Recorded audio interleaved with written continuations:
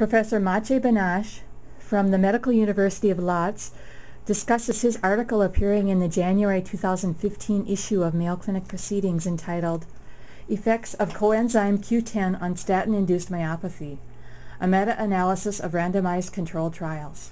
Statin intolerance is one of the most important issues for lipidologists. It is a very large, it is a great challenge we have currently in the therapy of patients with lipid disorders. First of all, we do not have the clear definition of statin intolerance. Second, we do not know how many patients with statin intolerance we have in our everyday clinical practice, because there are many differences concerning the number of patients. Most of the patients were excluded from the randomized controlled trials with any adverse effects after statin therapy. Therefore, in randomized controlled trials such as Mayo, HPS trial, the number of patients with statin intolerance with adverse effects after statin therapy was very low, 3 to 5%. However, according to the observational trials, we know well that the number of patients with statin intolerance might be even up to 15-20%. We know well that we do not have a clear definition of statin intolerance. We should always consider patients in this definition. Within this definition, we should always say about the kind of symptoms, adverse effect we might observe after statin therapy. And for example, we know well that the most often observed effects after statin therapy is weakness of muscles, such as muscle tenderness, soreness, and many others. We also know that we might observe the increase of creatine kinase, and according to that there is a many different recommendations concerning how to treat and how to manage with these patients. Within this definition, we should always consider and we should always discuss what happened with patients when we discontinue or reduce the statin therapy, because these symptoms should resolve after discontinuation or reduction of statin therapy or reduction of dose. And finally, what will happen when we start our therapy again. Finally, we should always remember that not only myalgia syndromes, not only syndromes connected with the muscle pain are observed after statin therapy. There are many different situations, there are many different symptoms we might observe, including sleep disorders, cognitive disorders such as rashes, hair loss at our female patients, and many others. That is why, in my opinion, we should always consider also these symptoms in the definition of statin intolerance. We also know well that there are many different conditions and situations which might increase the risk of statin intolerance, which might increase the risk of with statin-associated myalgia and statin-associated myopathy, because within this condition we know that the exercises, that hypo and hyperthyroidism, liver disorders, kidney failure and kidney diseases, alcoholism, and many others might increase the risk. We also know well that within these conditions there is also a problem with the vitamin D deficiency and coenzyme Q deficiency. It is connected to the fact that during statin therapy we might observe the reduction of dose of coenzyme Q.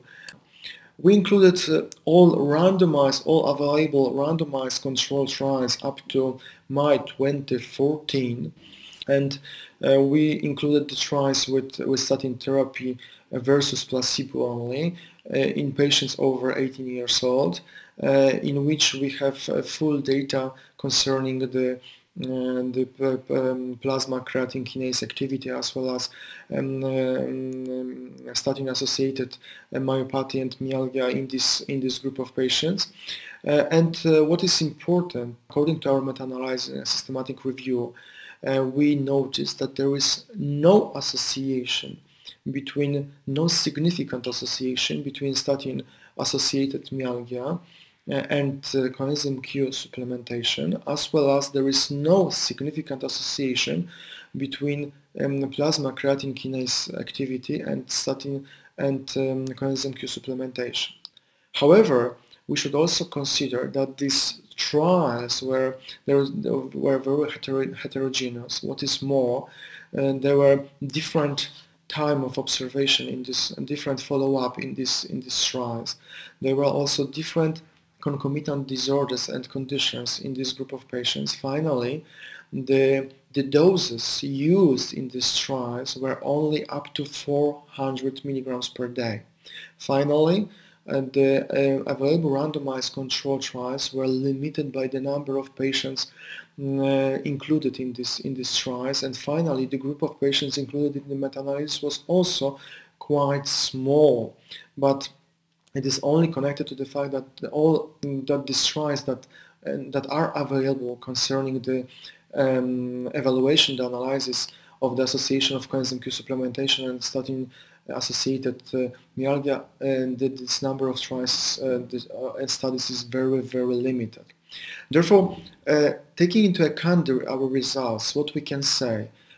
We can say that there is no effect of coenzyme Q supplementation at a dose up to 400 on the improvement of statin intolerance, taking into account creatine kinase plasma creatine kinase activity, and improvement in the resolution of muscle pain. However, according to these results, I think we cannot recommend coenzyme Q supplementation in this group of patients, because we still need further trials, very well designed, with the coenzyme Q10 doses over 600 or 1,200 milligrams per day, because according to very small trials, very small studies, mainly prospective studies,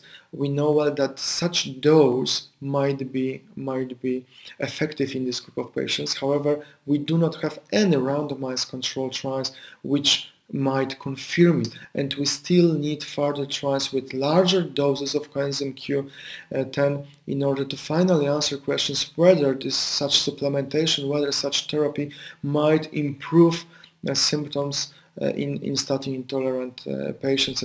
We hope you found this presentation from the content of Mayo Clinic Proceedings valuable. Our journal's mission is to promote the best interests of patients by advancing the knowledge and professionalism of the physician community. If you are interested in more information about us, our homepage is www.mayoclinicproceedings.org. There you will find access information for our social media content, such as additional videos on our YouTube channel or journal updates on Facebook.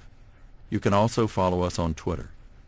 More information about healthcare at Mayo Clinic is available at www.mayoclinic.org. This video content is copyrighted by Mayo Foundation for Medical Education and Research.